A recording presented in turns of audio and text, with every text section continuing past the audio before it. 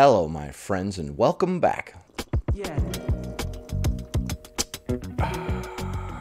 Today, we're going to be taking a look at a couple clips of Marissa Matthews saying that weight is genetic and fat people are systemically oppressed. These are going to be several clips of her responding to hate comments, which are some of my favorite.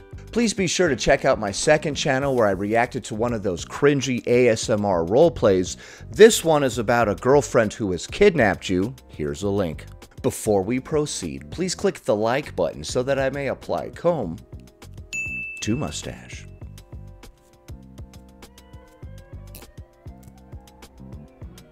Alright, she's going to be responding to this comment that says, no one shoved hot dog, pizza, hamburger, various food, down your throat. Deal with the consequences. So because my body is genetically different than other people who eat and who are naturally thin, Okay, starting this off with lies, I see. that means that I'm supposed to be invalidated for my experiences and the trauma that I experience? Other people are genetically different. They eat and they are thin. That's not okay. Make it make sense. Humanity is dead then. Okay, so she claims to be genetically different. When she eats, she gains weight. Unlike when other people eat. We really need to stop implying that any part of weight gain is genetic at all. Like, I'm sick of hearing anybody say that. They're like, well, some part of it is genetic. No, none of it's genetic. None of it is genetic at all. You cannot gain weight if you don't put things into your mouth. It's physically impossible. We need to let go of that idea entirely. Maybe where you store your weight, right? Your mom had an end table ass and you also have an end table ass, but you had to eat the food to put the fat in your body to create the end table ass. So, next. Now she's going to be responding to this comment that reads, bruh, fatness is not genetic. Have you ever researched this? The mom's fat cells literally transfer to her child. What? They said it's not genetic, but then at the end they said the fat cells literally transfer to the child. Okay, I'm confused. I really hate to be the one to educate everyone today, it seems, but... Yeah, it's really sad that you have to educate all these morons, Marissa. But I hate to tell you this, but genetics is a factor in someone's health and their body size. No. So some people genetically cannot starve to death. Take a look at the above little diagram. So for environmental, you have all of these things. Socioeconomic, you have all of these things that help determine someone's health. Wait, you've got a little diagram there? Oh, well, screw everything that I've seen for the past several years using my own two eyes out in society. It's all genetic and none of it is anybody's fault. That takes care of that. And between individual and sociocultural, we have what? Oh, genetic! Oh! Why are you whispering this to me? I thought you were loud and proud. There's another, if you want another diagram of determinants of health, you can have that. Dude, all these diagrams mean nothing, okay? I've lost weight, and I've met others that have too. How obese was the person that made all these diagrams? That's what I want to know. The only social determinant of health is that you are taught to eat a certain way by your family. There's no genetic component to obesity. You learn how to eat from your parents because you grew up with them. So if they're overweight, you're going to be overweight too because you're eating the same way. Or this one, look at that. Biology and genetic endowment. Look at that right there. Okay, well, looking at various diagrams doesn't mean anything. The people that have actually lost weight aren't using any sort of diagram as an excuse for why they did or didn't. They just did. Everybody who's not accomplishing anything seems to be caught up on these diagrams, so I would recommend just letting them go, right? All the successful people that I've met aren't caught up on diagrams that explain why they can't succeed in life. Personally, I would rather follow people that get things done rather than people that have 10 different diagrams explaining why they can't get anything done and it's not their fault. Personally. Let's see, and as we can see from this super scientific data here, it is not my fault. All right, thank you, medical science, for backing me up there. Now I don't have to have any kind of feelings about the situation and deal with my own internal problems. You should always just carry around a piece of paper with you that says this, and you could just be like, hey, dude, not my fault, bro. So the paper doesn't lie, as you can clearly see there. This is not my fault. Officer, I'll be on my way now. Good day.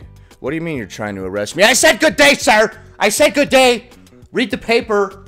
Thank you. And then when we talk about mental health, look at that. All of these things help determine someone's health. Okay, well, how come some people who believe in themselves can lose weight and other people who don't believe in themselves are at the mercy of these diagrams? But because you're all so fat-phobic, you can't open your mind and understand it. This person has the maturity of a 5-year-old, dude. I've said it before. Hopefully you'll be less ignorant and educate yourself now. Okay, no offense to anybody, but like I've said before, the average maturity level in the fat acceptance movement is like that of a 5-year-old, and it makes sense because their drug of choice is candy, essentially. So you're eating like mommy and daddy are out of town for the weekend. And I'm not trying to offend anybody because I know a lot of you watching this are currently dealing with your weight. But you know damn well that I'm right. A lot of the times, you used to eat like your parents were out of town for the weekend. As an adult. You can admit to me, dude. It's me, the cynical dude, baby. It's fine. Next. Hello there, everyone. I am just here to pop in to let you know that fat people... Why are you whispering again?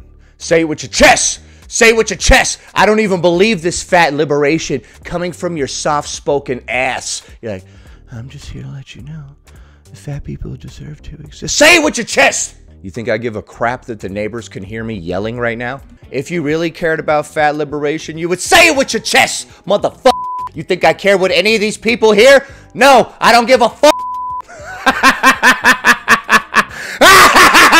Fools! Fools! This is my motherfucking neighborhood. You think I give a shit what any of these morons think? Say it with your chest! Every single fat person in the entire fucking universe. Every single fat person is worthy. Guess what? Is discriminated against because of their body size, because we live in a fat-phobic society who hates fat people and prioritizes thinness. Society doesn't prioritize thinness. Everybody was thin by default, and then recently everybody got fat. I don't know why you guys keep on trying to spin it the other way. Everybody wasn't fat, and then society was created for thin people just to stick it to fat people. People have been thin by default for millennia, and only recently did they get too large for the infrastructure, and then you guys started complaining. People aren't born fat, but then we made a thin society for some stupid reason. Like, what? That's the problem. Everybody is fat as hell by default, but we just keep making this thin society to oppress and control everyone. There is no discussion about this. Whoa, whoa, whoa, Marissa! You don't have to start joining radical movements now, Marissa! Settle down! It literally is a fact. Fat people are discriminated against based on their body size in every aspect of life.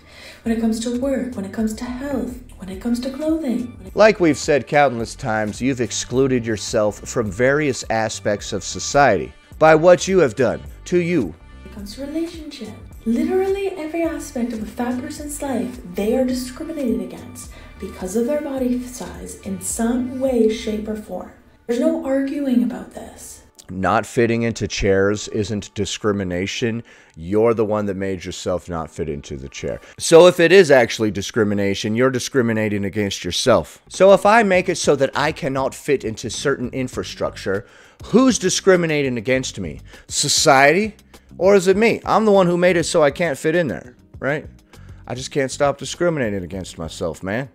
I'm a bigot against me, I guess. Man, I just can't stand to see people like me get ahead in life or something.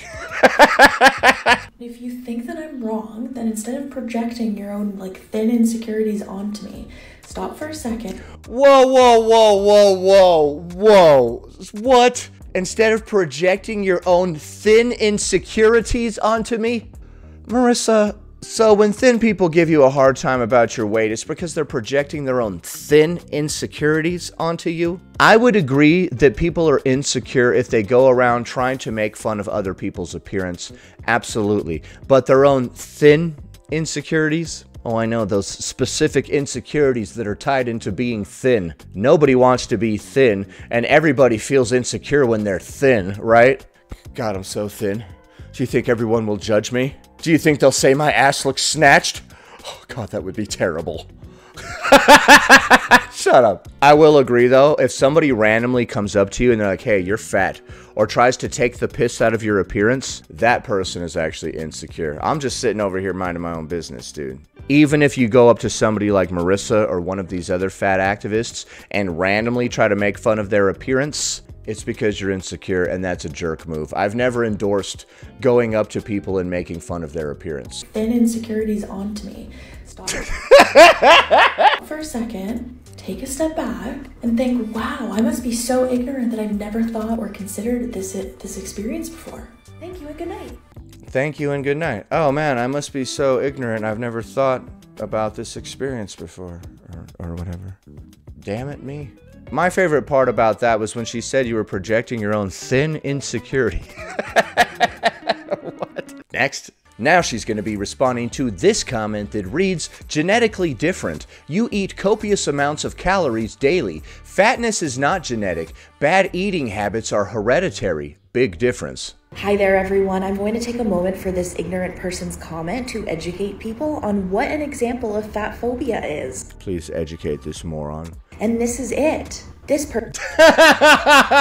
Hold on. That smug, snide look on your face, as well as the accompanying tone. Oh, it just does it for me. Let's hear it again. And this is it.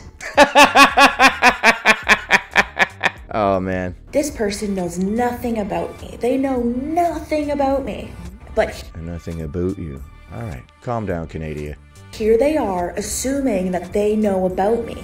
It's like they have cameras in my house. Do they need to have cameras in your house? If somebody is drunk, I can guarantee that that person was drinking.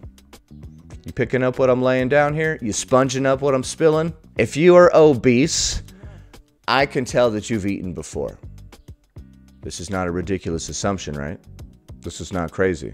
The fat acceptance movement is literally somebody that's falling down drunk, denying that they've ever had a drop of alcohol in their entire life.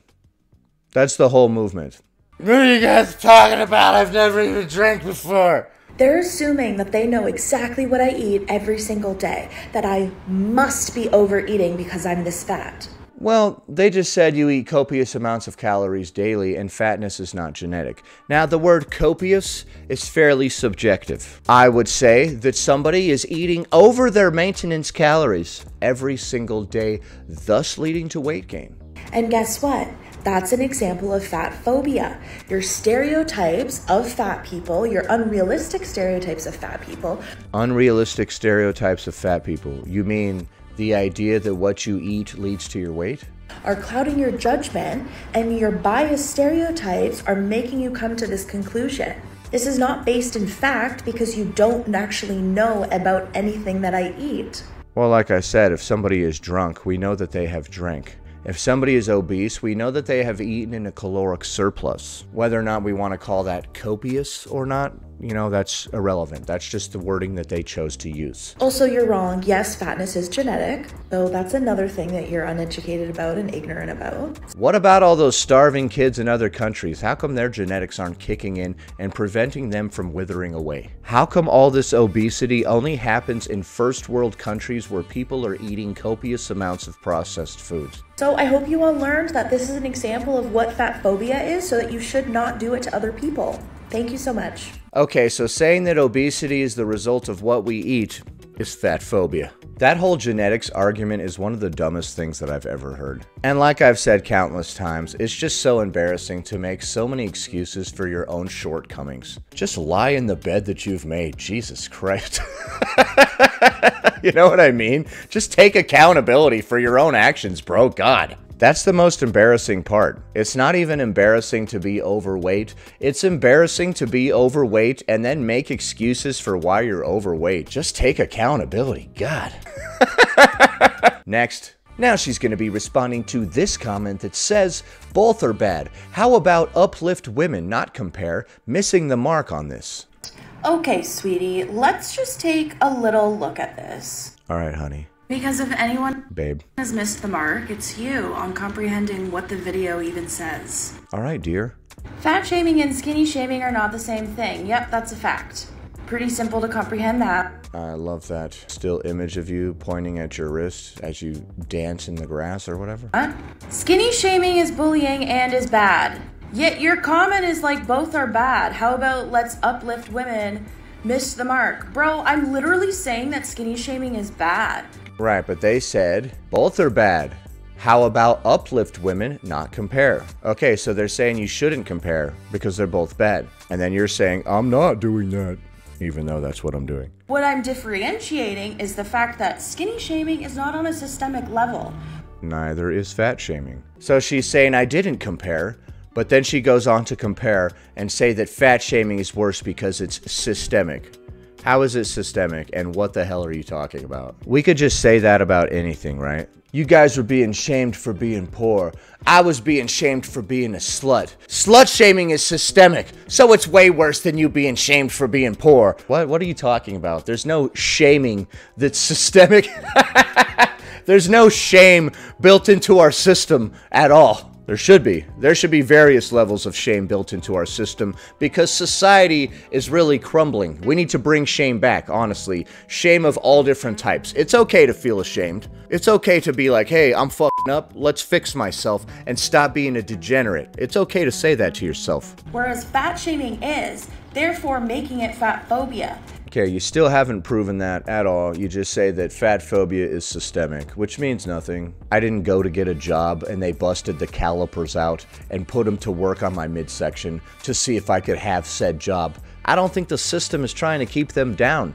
The only thing keeping them down is gravity. Self-imposed gravity, my friend. Therefore, it's bad. And therefore worse than skinny shaming because skinny shaming is not done on a systemic level. None of those words mean anything, my friend. These words, once you leave the comfort of TikTok, don't mean anything anymore. They're just buzzwords that dumb people use to try to sound intelligent. Because being thin has a social and hierarchy power in our society. Being fat doesn't. Therefore, there's a power imbalance. Therefore, What? You don't get special privileges just because you're thin. If people view obese people in a negative light, like they think that it's a sign of laziness or a lack of self-control, that's just people's personal opinions. It has nothing to do with the system or anything like that. And you don't automatically get the key to the city just because you're thin. Trust me, I've been trying. They are not the same and can't be deemed as the same. They're both bad, but I literally said that. Okay, so the comment said you shouldn't compare them, you should uplift women, and in response to that, you doubled down on comparing them and said that fat shaming is way worse than skinny shaming.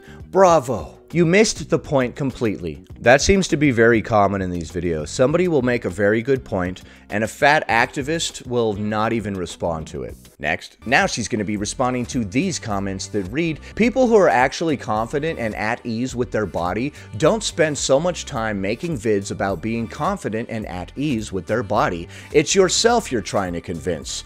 Going on and on about accessibility on your page, but replying to a deaf viewer without adding captions, chef's kiss. So apparently there's some miscommunication here with my content. I think so. I don't create my content to like prove to people that I don't hate myself because I know I don't hate myself. I don't need to prove to anyone I don't. Prove to me that you don't hate yourself. And go. I'm not convinced. Okay, no, not good enough. You do hate yourself. And I'm not trying to prove to anyone that I'm confident in my body because I just am. Okay? Okay. Clear on that point? What I am doing with my content is demonstrating the confidence so that other fat people can also have the same confidence.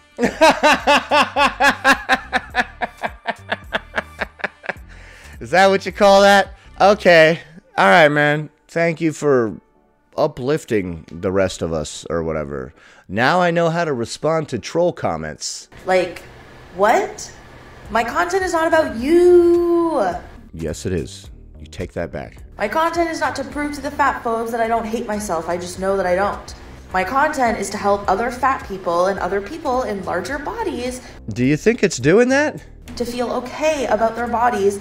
Is it accomplishing that? And I do that by demonstrating that I'm okay in my body. Uh-huh. Let's critically think here instead of just assuming everything is about you. They didn't say it was about them. They said if you were confident and at ease with your body, you wouldn't constantly talk about how you're confident and at ease with your body. They're basically saying a variation of what I always say, which is that confidence is quiet and insecurity is loud. If you constantly go around talking about how confident you are, it's because you're not confident. If you were confident, you would shut the hell up and just live your life. Sound good? Okay. Sounds great. Okay. Next. Now she's going to be responding to this comment that reads, "It's easy to see the world from your own perspective. You don't know what other people are dealing with." Hi there, guess what? I never claimed to. I don't know a thin person's experience because I haven't been thin since I was a child. Okay. And even that, I don't even think that I was completely straight-sized. Okay, so you've been dealing with this obesity thing your whole life. But you know what I do know? I know my own fat experience. And that's something that you don't know. You don't know my experience. Right, and that's what they said. They said it's easy to see the world from your own perspective. Your response to that is, yeah, I can see the world from my perspective. Are we even in the same conversation, bro? You don't know other fat people's experiences. And the way the cookie crumbles is that thin people are not discriminated against in every aspect of their lives. Here we go again. Neither are fat people. It's not discrimination if you can't fit into the chair. Like I said, if it is, you're the one doing the discriminating against yourself. Because of their thinness and their body size. But guess what? Fat people are. So the next time you want to project your own emotions and shit onto something that you are not comfortable with seeing, stop for a second, realize that you're projecting, and then maybe don't comment bullshit like this. They're projecting because they said it's easy to see the world from your own perspective. You don't know what other people are dealing with. What? What? You're putting words in my mouth I've never said. Your perspective is wrong.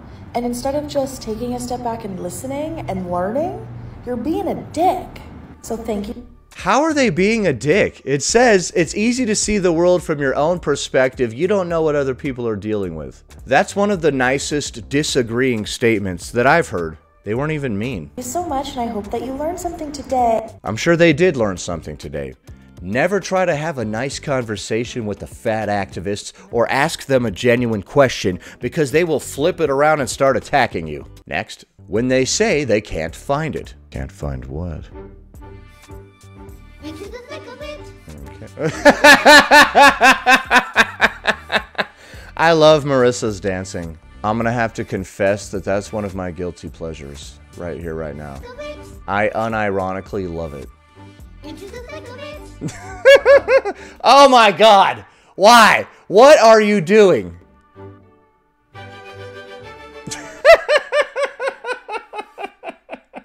Oh man. Okay.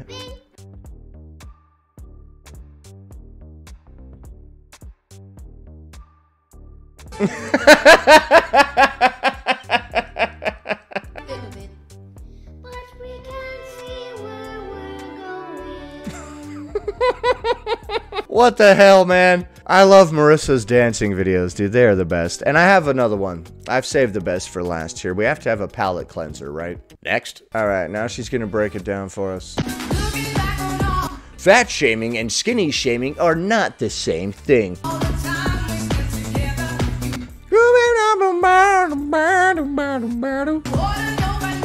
Skinny shaming is bullying and is bad, but fat shaming is discrimination because it happens on a systemic level. You still haven't explained how it's systemic. And is deemed okay and acceptable by a lot of society, which isn't right, fair, or okay.